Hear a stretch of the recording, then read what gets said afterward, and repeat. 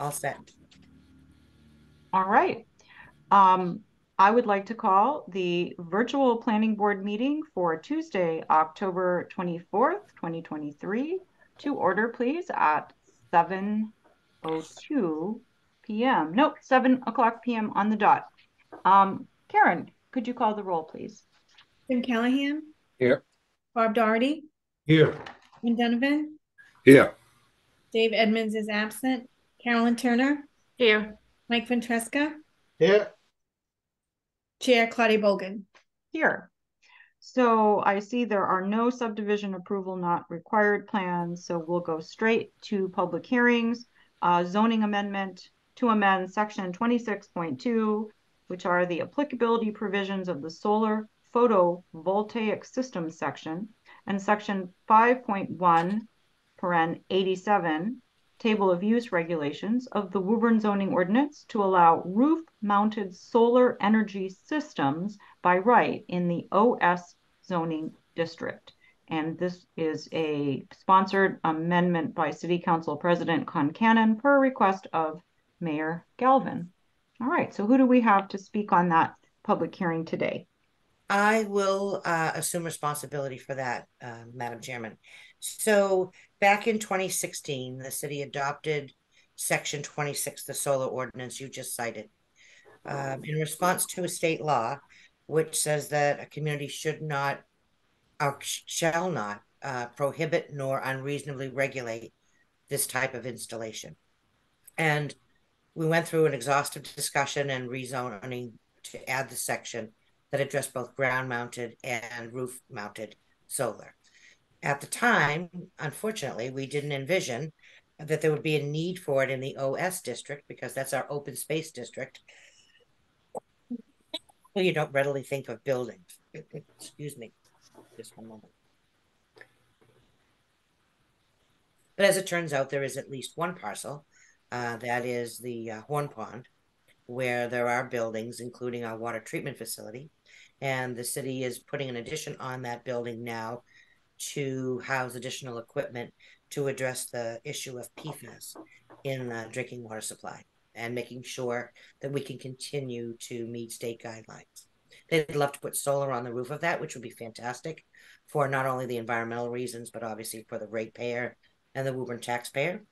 But we need to amend the zoning to permit that to happen. So these amendments are being proposed to allow them roof mounted, that is, by right in the OS, that will facilitate the city putting them on that parcel.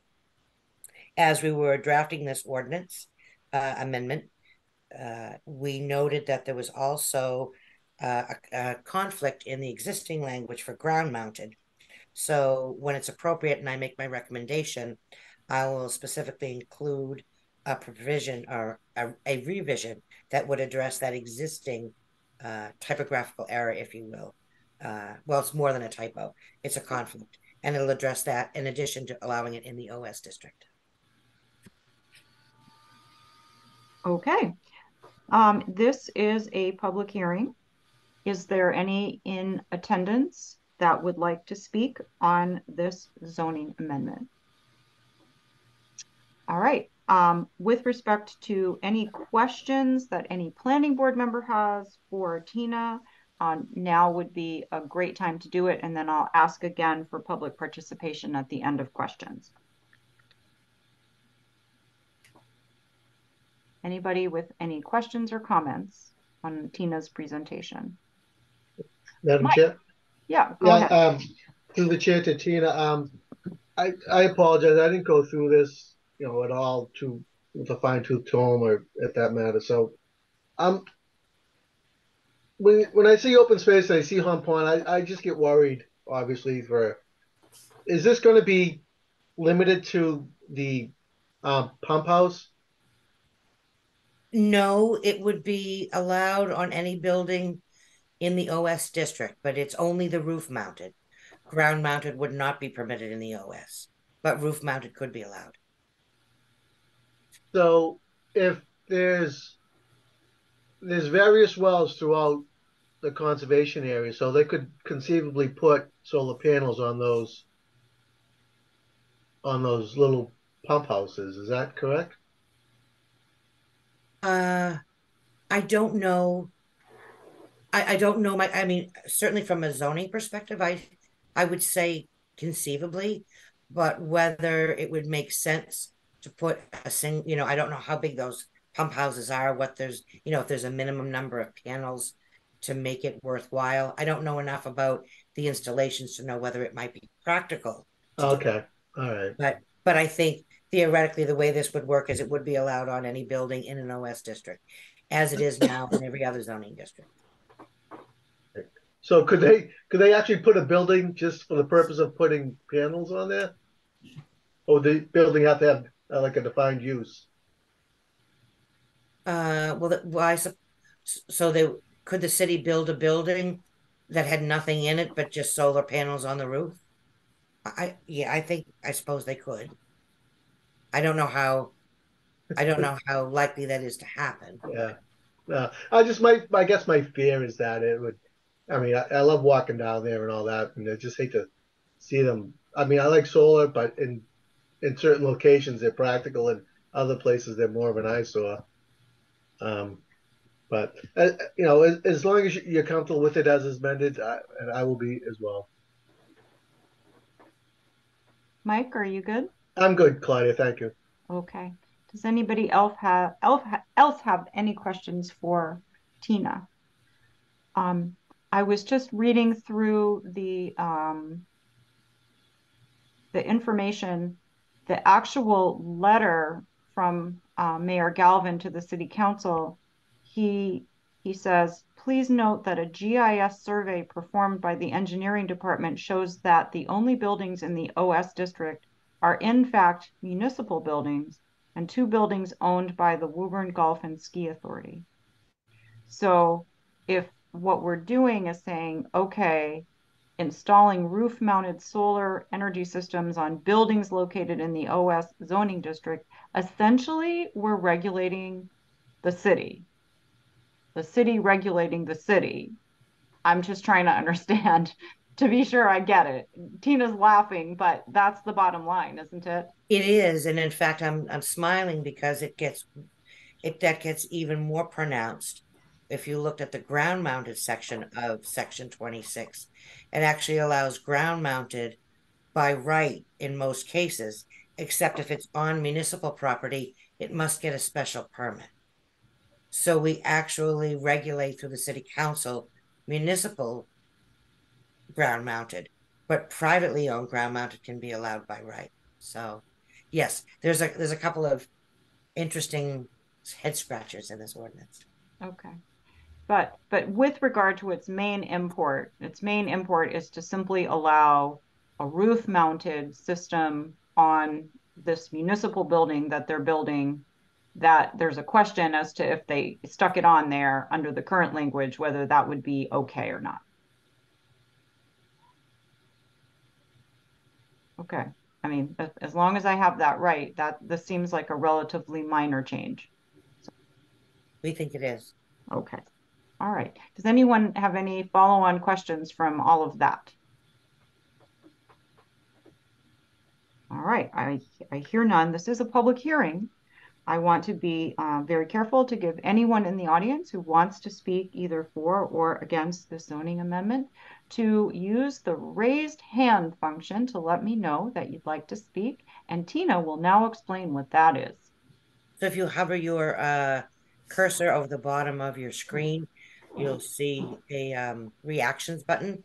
And if you click on that, you'll see the raised hand feature, and click on it and we'll know that you would like to address the board. And I'm looking at our list of participants here, and although we have a guest, they have not raised their hand, so there are no comments. All right. So we have an open public hearing that I opened at 7 p.m. or so today. It is currently open. So if the planning board members would like to move this matter today, or tonight, then the first motion would be a motion to close the public hearing. I will make that motion to close the public hearing. All right, motion by Bob. Is there a second? Second. Second by Carolyn. Is there any further discussion on the motion to close the public hearing? Hearing none, I would ask for a roll call vote on the motion to close. Jim Callahan, Aye. Bob Doherty, Aye.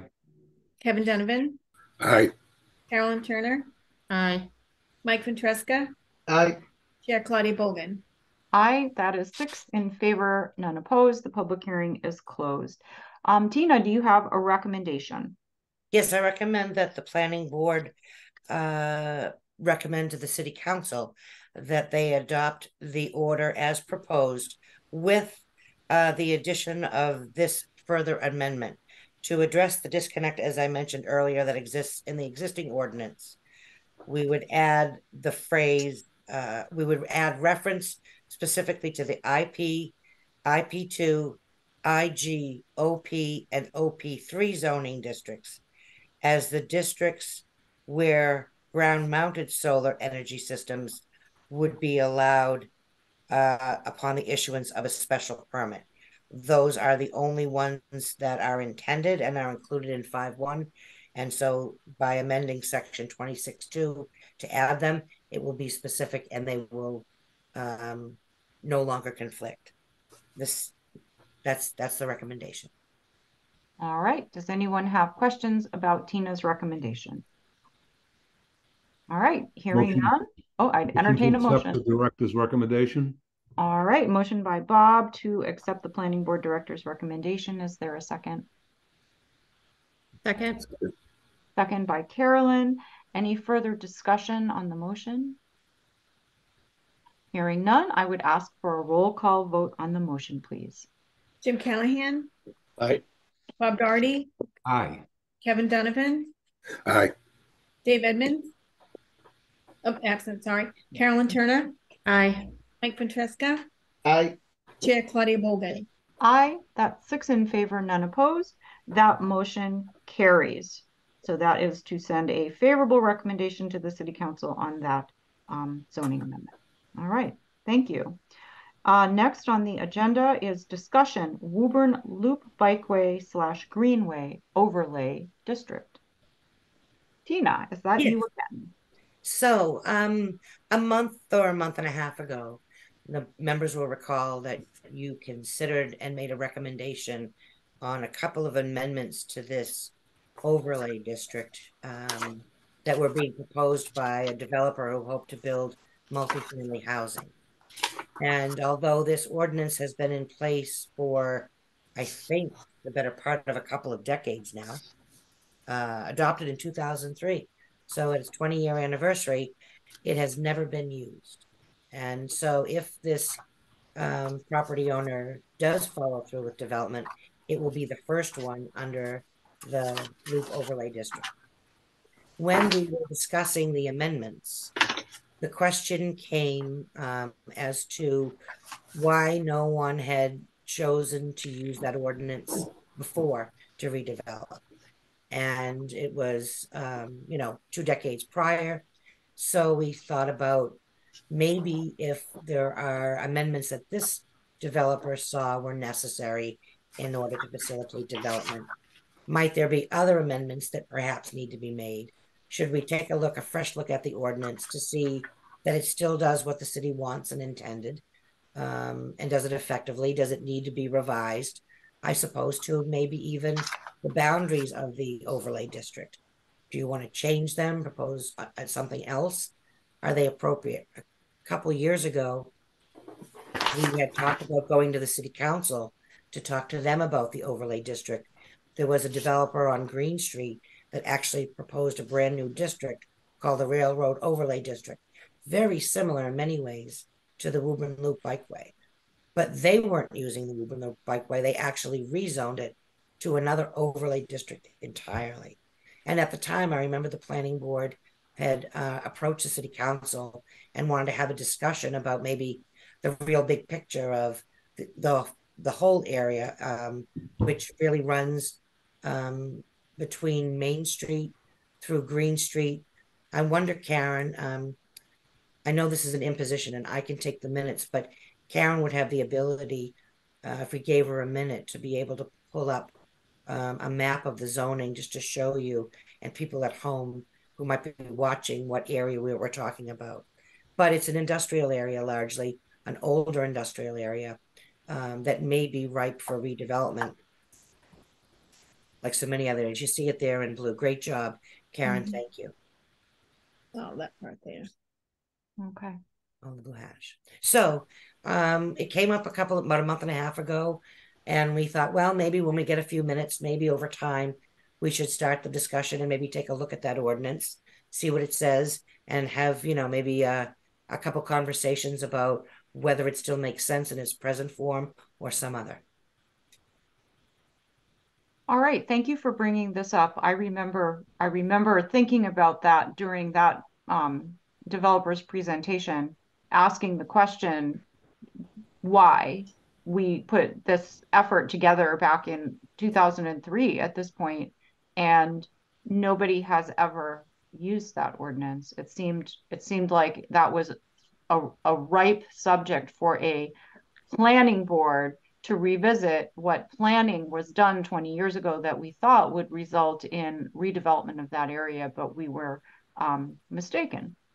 I would think, I mean, we used to have the ZORC committee, right? The Zoning Ordinance Review Committee that had city council participation. My understanding is that that is not currently, a live matter. So it's a plan, it's a just us sort of arrangement.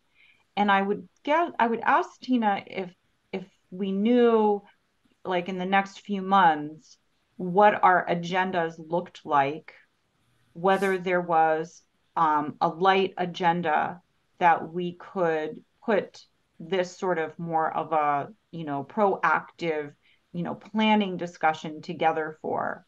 Do you see something in the next, few months that looks like an agenda that really is light that we could, otherwise not meet on current business, but we could use that time to, look at this more proactively instead of reactively? That's a great question, and it brings a couple of things to mind. Certainly, your November is going to be busy. I can flash forward a little bit. We were going to cover this in a minute, but we've got a public hearing scheduled on the 14th for the Pool Street definitive. There's several construction completion dates that need to be discussed, and they're not easy discussions, some of them. And then, the meeting on the 28th right now, we have another definitive that just came in last week that we were going to tee up for the 14th. So long story, there may be time at the December meeting. We have one scheduled for December 12th, but it would either be that or your first meeting in January might be a great opportunity to have this discussion. It would also give me time to do a little bit more research and homework to maybe come up with some information that will facilitate that discussion. A more detailed map of what parcels are there and what businesses are there. Perhaps get a little bit of information on, to your point about the purpose of the bikeway greenway was to create a bikeway along the train tracks, and that has not occurred. But there were some steps taken 20 and 10 years ago on that, and there are steps that were taken as recently as last year that would eventually have this as a phase for a bike path.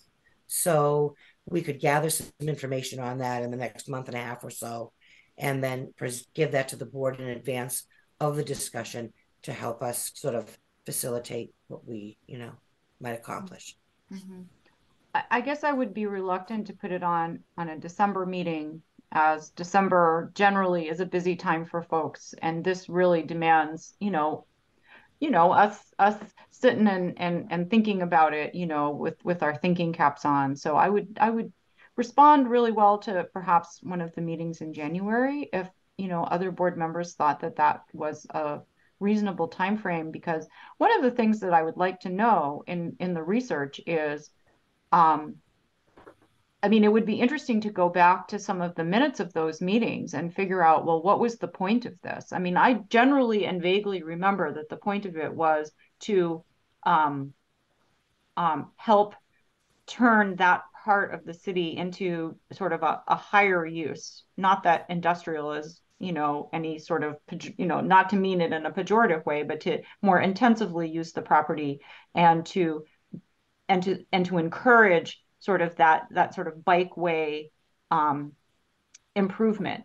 And you're right that either because the bikeway was never actually improved, or just the changes that we made weren't enough of an incentive for anybody to incur whatever detriments there would be to developing this area that wasn't sufficient.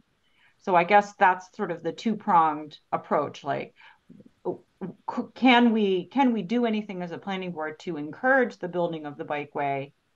And if that is not where our efforts are best put, can we do something in the zoning to encourage a redevelopment of the area with 20 years of hindsight as to, what we did in the past, maybe not having the effect that we were hoping for. So there's kind of two parts to that. And that would basically involve in knowing, well, where is the bikeway development situation now? Right? Like what's Right. going on? What if anything, as a planning board, can we do to encourage that? And then sort of a forensic analysis, like the second thing is sort of a forensic analysis of, well, what were we trying to do 20 years ago? And why didn't it work? Which is, I think, a question I asked Joe Tarby, and he couldn't really answer that all that well. I mean, it's not his place, obviously. It's our place to figure out our own planning, but that's still a question I have. Right. Why not? Well, and Madam Chair, Yeah, Madam Chair, yeah, I recall, and seems like every 5 to 10 years, this always comes up, this whole bikeway, and everybody, we get funding for a grant that does a presentation, and that's always as far as it goes. And it seems to always die because there's no money for it. There's no funding.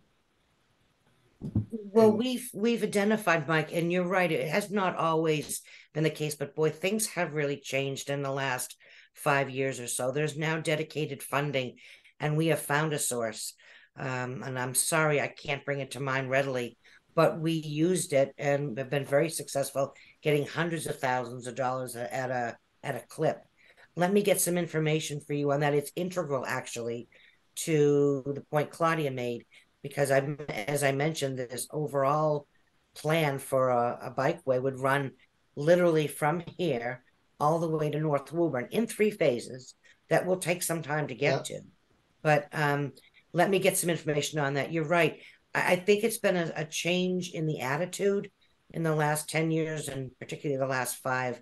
Obviously, we've gotten a lot more smarter environmentally. When you think about the Woburn Loop, it was the TOD of its day, right? Transit-oriented development. You had a bus line. You were trying to create a bikeway so people could maybe get somewhere downtown without having to get in a car. And I think that's why they were encouraging the multifamily townhouses and that type development in the overlay, figuring that then there'd be the mass of people and users to make it work. So, I will be getting info on that source and others, but I am encouraged that there are a lot more funding opportunities now for bikeways than there used to be.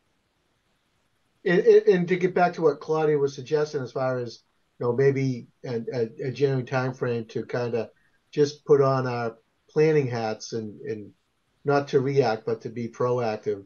I like that idea, and it's something we should pursue, and maybe get again, when we had Zork, we had involvement from not only city council, but I believe there were some local businessmen that were kind of involved as well, that had interest as well. So that's basically I totally agree with Claudia. I think it's something we got to spend some time on down the road. Thank you. great.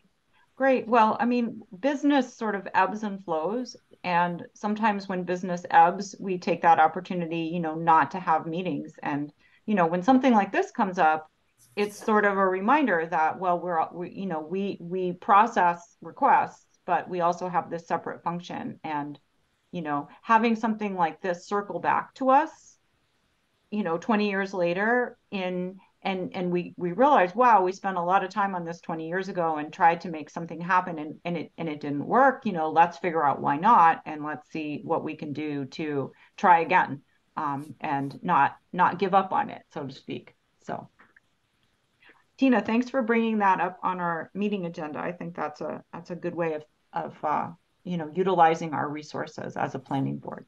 Excellent. All right. So after that, so just to close that loop, if we see this again on our one of our January meetings where we have some time to think about it, hopefully folks will approach it with their thinking caps on when we get more information about what happened and what we have to work with. Okay, so if people are good with that, we can move on to planning board director update. Yes, just briefly, it's a recap of a summary that at your next meeting on the 14th, it will be, I believe, an in-person, we've called it, because we have the public hearing on the 43 Pool Street definitive, and we also received late last week a one-lot subdivision extension of Marcy Street. That will have a public hearing on the 14th, and there are expired construction completion date discussions for Sherman Terrace, Carlson Way, and Crossman Road subdivisions. And then we will also talk about a potential board meeting dates for next year. And just to let you know that the next two meetings after that, after November 14th, is November 28th and December 12th. So November 14th, 28th, and December 12th, which will get us through 2023. Correct. Okay, wonderful. All right. Does anyone have any questions for the planning board director on her update? Okay. All right. Thank you, Karen. Thank you. Yes, perfect. All right. So we have on to approval of minutes for the October 10th, 2023 meeting.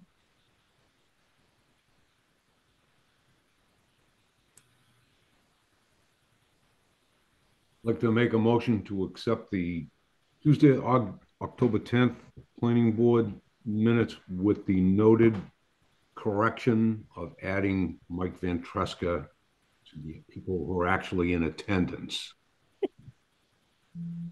Yeah, Mike, unfortunately, somehow you got erased. You're muted. He's erased now. Oh my I say goodness. that's quite okay. That's fine. Someone just muted you also. But but the motions that you made are in here. That's funny, isn't it? Like, yeah.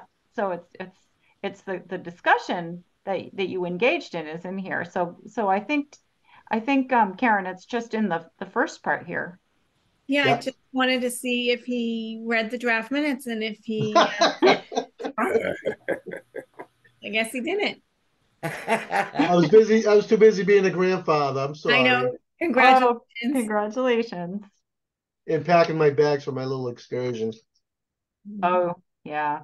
I can imagine that would be an issue. So with that noted change, there was a motion by Bob to approve the minutes of the October 10th, 2023 meeting with the addition of Mr. Ventresca as an attendee. Is there a second? Second. All right, a second by Kevin. Is there any further discussion? Hearing none, I would ask for a roll call vote on the motion, please.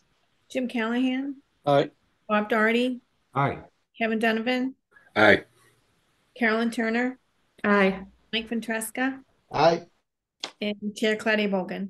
Aye, that is 6 in favor, none opposed. That motion carries. All right, are there any other business matters that may legally come before the board not known at the time of posting? Not from staff. All right, so then we would be, and I would be interested in a motion to adjourn at or about 7:29 p.m. I will make that motion to adjourn the virtual October 24th, 2023 planning board meeting at 7:29. All right, motion by Bob. Is there a second? Second. Second by Carolyn. Any further discussion? Hearing none, I would ask for a roll call vote, please. Jim Callahan, Aye. Bob Doherty, Aye. Kevin Donovan, Aye. Carolyn Turner, Aye. Mike Ventresca, Aye. and Chair Claudia Bogan. Aye, that is 6 in favor, none opposed. That motion carries. Thank you very much for attending today. And Tina and Karen, thanks for preparing yet another well-prepared meeting. So thank you all. And we will see each other on November 14th in City Hall at 7 o'clock p.m. Thanks. See you you. there. Aye. Thank Good you. night.